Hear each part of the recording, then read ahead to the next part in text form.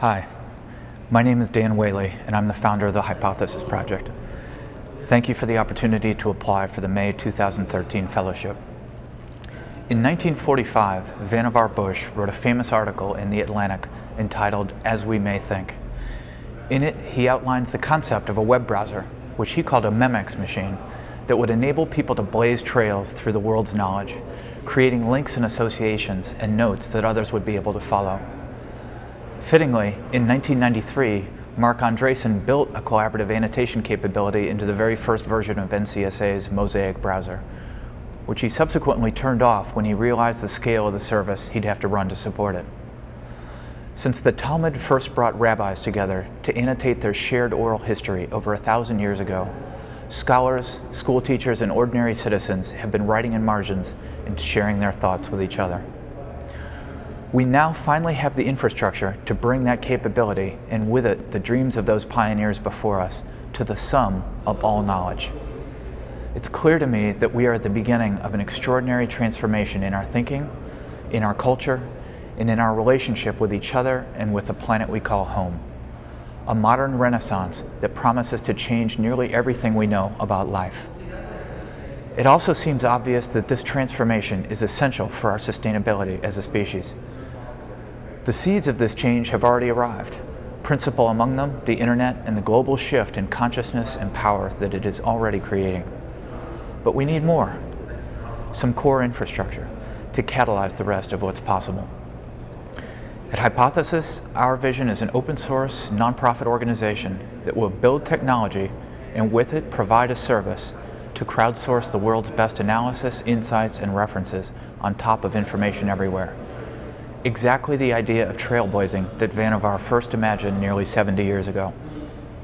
Our goal is a revolution in how we derive knowledge from information, how we know what's credible in the world around us, and ultimately how we collectively make decisions about our future.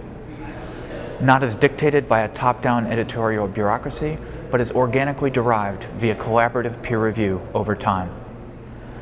We've brought together some of the leading minds in language, rhetoric, reputation, distributed systems, and internet technologies to help build an open source platform using emerging standards for annotation, together with an innovative reputation model and permanent data storage at the Internet Archive. We've partnered with the Open Knowledge Foundation and have assumed primary stewardship and development over their annotator project. On that foundation, we are implementing a new capability to surface annotations from potentially thousands of individuals or more on the same documents in a beautiful and elegant user interface. In addition, we're also now beginning implementation of the distributed peer review capability that will ensure that high-quality voices rise to the top. Others have tried elements of this before. In fact, we've counted over 50 different efforts over the last 15 years. Essentially, all have failed. We took a year and interviewed many of those involved in previous projects. Our research led us to key conclusions about why these efforts didn't achieve their potential. Among them, that they failed to implement an effective reputation model, that they didn't use an inline approach to annotation, that they weren't open source and weren't nonprofit, that they paid little or no attention to partnerships or standards, and that they didn't focus enough on the cold start.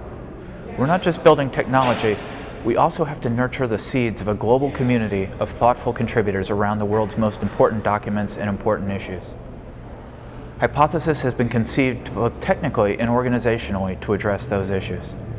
Our goal is to implement a global channel for collaboration around any content, to be open source, nonprofit, and transparent, with strong protections for privacy and a lack of political or ideological bias. In the years since I first applied for the fellowship, we've gotten a lot done. We've built a functional prototype of the annotation system, and thanks to the Sloan Foundation, we brought together over 50 of the world's leaders in reputation model design to San Francisco for a 3-day workshop to help us design our peer review model.